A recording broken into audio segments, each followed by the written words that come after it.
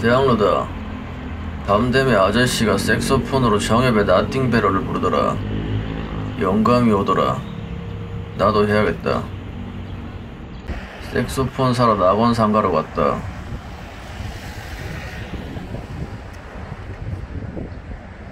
비싸야 80만원 정도 생각했다.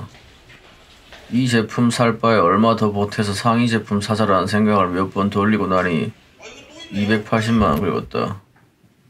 이건 뭐 이제 어쩌자고. 어디서 배울 건데?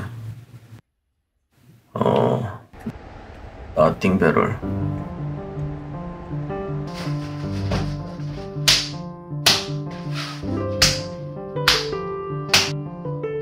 며칠간 뇌혈관 당길 정도로 불었는데도 소리가 안 나더라.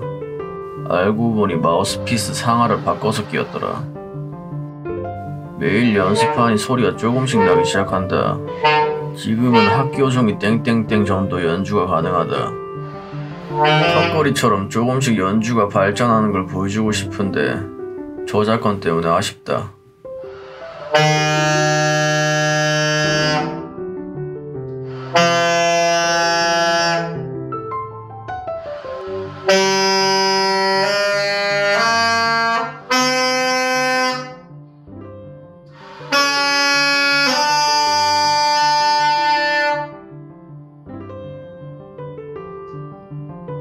나중에 나띵 배럴이 완성되면 라이브 방송을 하겠다. 나띵 배럴.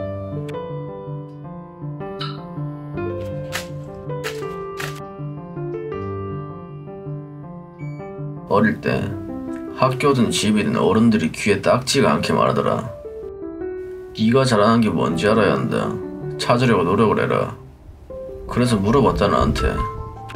운동 잘하나? 아니. 음악 잘하나? 아니. 미술 잘하나? 아니. 공부 잘하나? 아니. 키 크나? 아니. 얼굴 잘생겼나? 아니. 박살나는데. 잘하는 건 메이플 스토리 주문서 사재기 하나밖에 없더라. 니 지금 뭔 소리 하는 건데 그래서.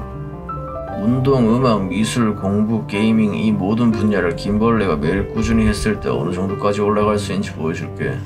내 같은 새끼가 남들한테 동기부여를 위해 어떤 걸 보여주겠다는 게 아니라 손에 잡히지 않고 추상적이면 노력을 시작하기가 힘들다.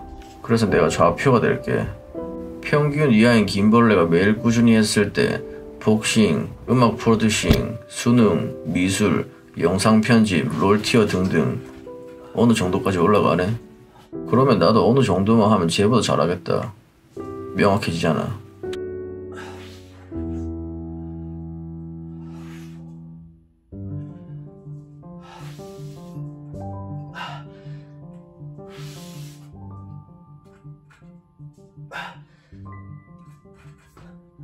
현우진 선생님, 조정식 선생님, 김동욱 선생님, 백호 선생님, 장풍 선생님, 이다지 선생님.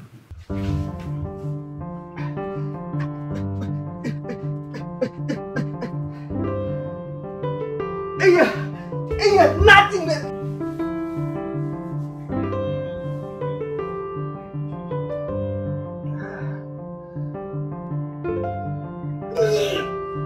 12kg인지 14kg인지 잘 모르겠는 중량 스쿼트다.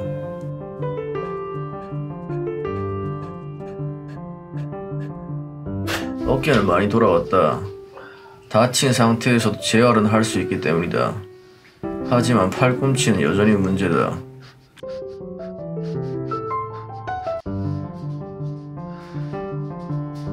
지난번 했던 견갑골 푸시업 1단계다.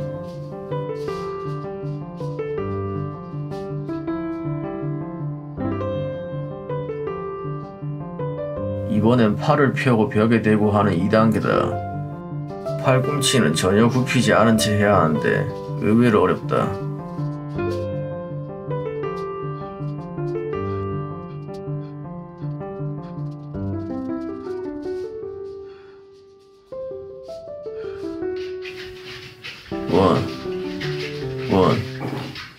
원, 투. 원, 투, 원, 바이, 원, 투. 원, 투, 바이, 투, 원, 투.